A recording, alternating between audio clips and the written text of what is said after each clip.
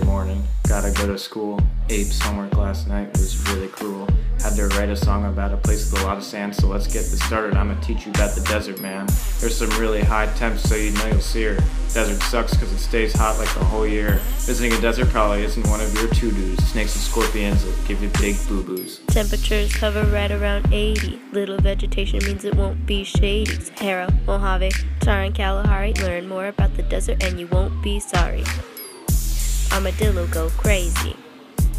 Coyote go crazy. Thorny Devil go crazy. This the type of fauna make the desert go crazy.